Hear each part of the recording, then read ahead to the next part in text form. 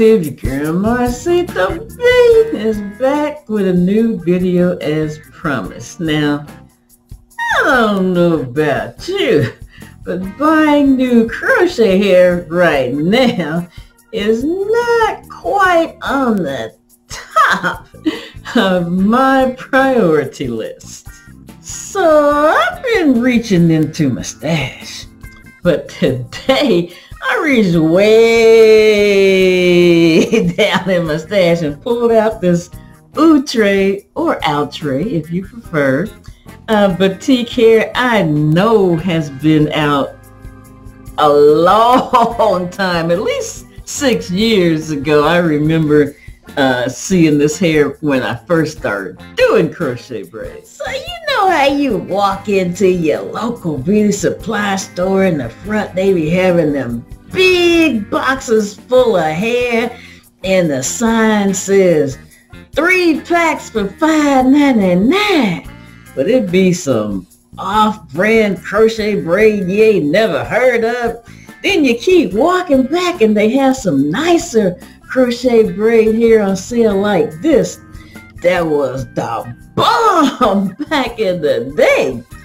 But now they have it reduced down from $9.99 to $1.99. And you be thinking to yourself, $1.99? I do not need that hair. But at $1.99, I just can't pass it up. So you be thinking, damn, is it still any good? Is it gonna be hard and the fiber all brittle? Will it break easily when I install it?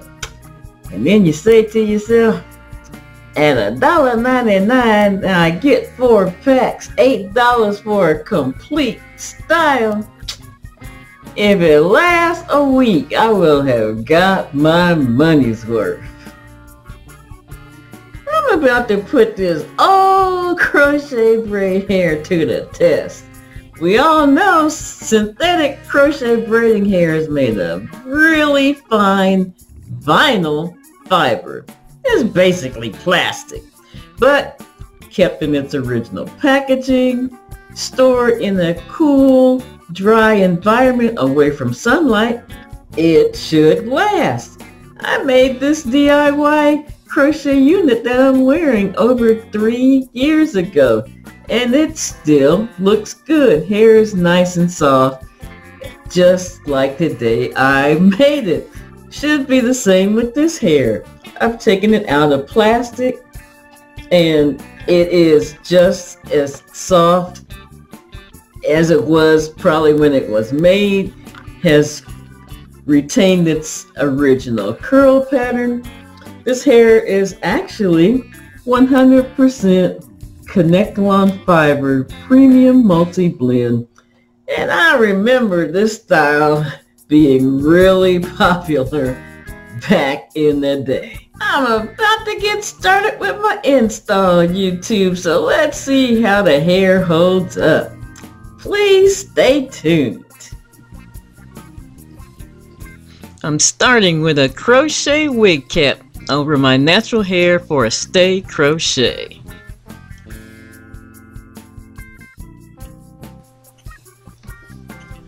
Removing the hair from the package, and it comes in 4 small bundles. It separates easily, and I'm using very small pieces to crochet the hair.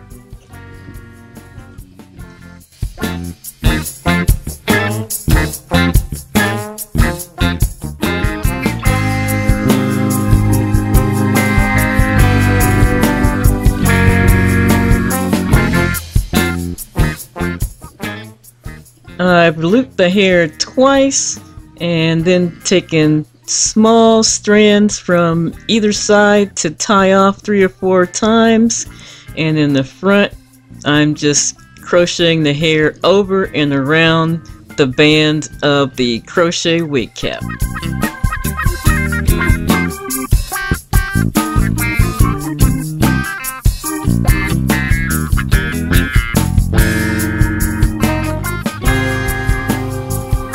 with my completed installation of this old crochet hair YouTube.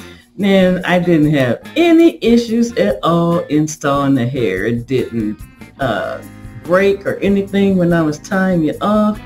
Some of the strands did seem to be a little limp, but I just hit them with my BRX braid spray.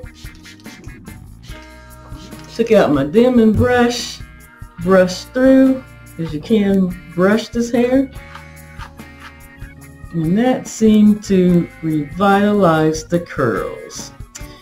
My only complaint with this old crochet hair is that these older formulas don't look as natural as the newer formulas. So the hair does look a little artificial and a little shiny and plastic. Other than that, hey, for $8, I am not complaining. That will do it for Marcita B's stay-at-home ready, video chat ready, Zoom ready, crochet braid hairstyle. Let me know what you think. What's everybody else doing right now for crochet braids? I might dig down in my stash one more time before I buy some new crochet braid hair. But that will do it for this video, YouTube. I hope everyone is maintaining their sanity, their hope, and staying well. I'm out for now, but you know what I always say before I leave. Be safe, take care, and we'll see you in the next video. Bye for now.